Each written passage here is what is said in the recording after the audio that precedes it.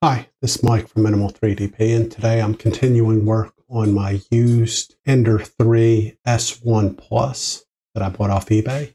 And today I'm converting the hot end over to the Creality ceramic hot end. So let's go ahead and get started. So maybe a week and a half ago, I went ahead and bought the ceramic heating block kit for the Sprite Extruder. So this should heat really quickly. It should let me use different filaments as well. Let me show you what comes with the kit and point out that I guess I got it for 20% off. I bought 2 of them, and then I also got another 4% off, so 24% off. Let's switch over and take a look at the printer. So here's the printer here.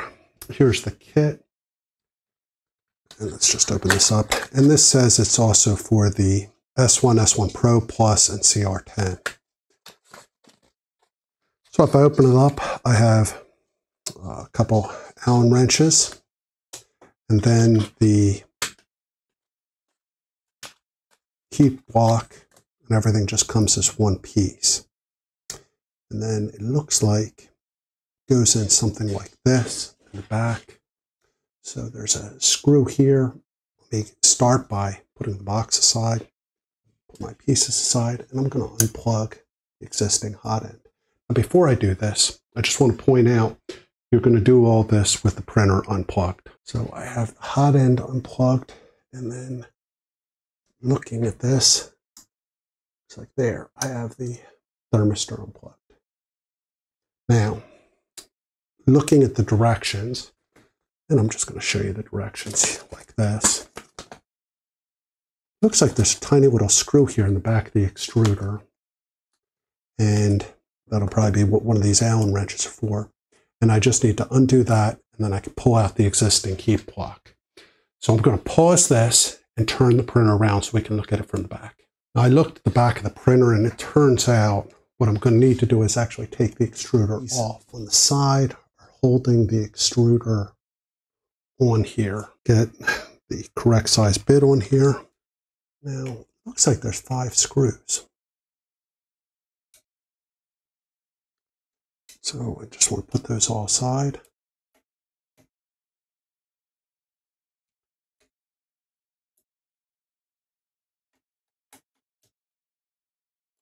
Now I think while I have this out, since this was used and it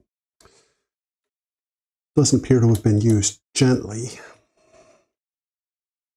as I showed you in the last video where I got it initially set up, I'm also going to hit this with a can of air.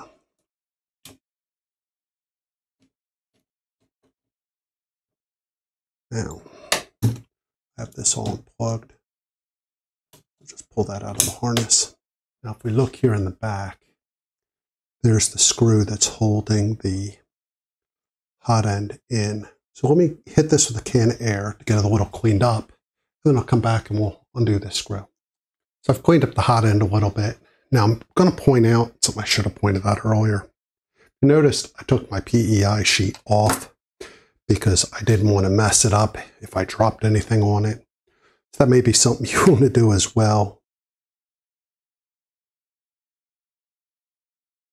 Now, this appears to be incredibly loose. Now, so we have a screw here. Then we also have these screws here on the bottom. So let's take those out.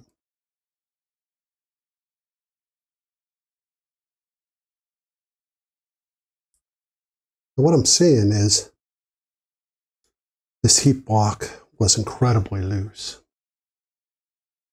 which is not a good sign. Again, when you're trying to print, if you have it and everything's loose, that's going to cause you some problems as you're printing, because again, the nozzle is going to be jostling around. Now, looking up here, everything looks clean going up this hole here.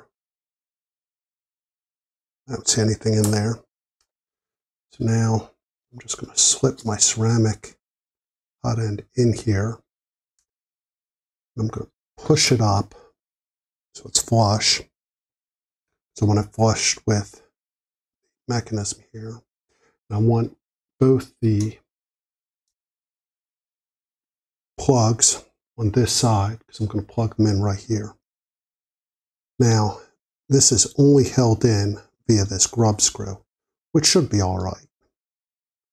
But we want to make sure this grub screw is nice and tight. And it feels like it's nice and steady. So now while I have this out, I'm going to plug in the thermistor and then plug in the hot end.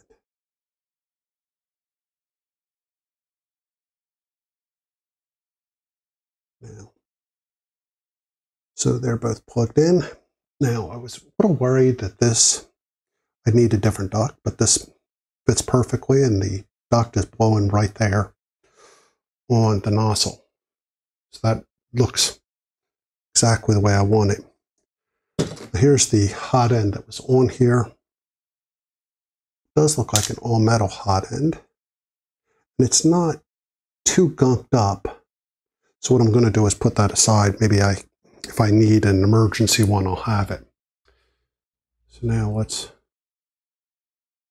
go here and start getting these screws back in. Oh yes, they got 5 screws here. That hot end, it should not be going anywhere. But as we've seen earlier, you need to make sure everything's nice and tight. So the heat block is tight, the wheels are all tight, screws are tight, extruder feels really good. So let's go back up here and plug this in. And then we'll switch over to the screen and make sure everything's actually hooked up and we're getting readings. Here we go. So let me pause and then we'll get back over to the screen. So as you can see, I'm getting a reading here. It's 24 degrees, so it's showing ambient temperature. What that tells me right off the bat is that my thermistor is in fact working. So that's really good. So what I'm going to do is break here. So we've converted our hot end to be ceramic for high temp, so it should heat really quickly, and then should again let us use different filament types. And then let me again pause, and then we'll come back and I'll get Clipper running on this printer. I look forward to talking to you again here soon. Thanks. Have a good day. Bye. Bye. This is Mike from Minimal 3DP, and I want to thank you for joining me today. If you have any questions or comments, please post them below. If you need some additional help, I've also posted some links in the video description. You can set up a 15-minute help session with me, and I'm more than happy to sit down with you and see if I can help you out. If you need some additional help, I'm also going to try doing 1-hour sessions for anybody that's interested. And like I said, I'm testing this stuff out. I want to thank you again for joining me, and I look forward to talking to you again next time. Thanks. Have a good day. Bye.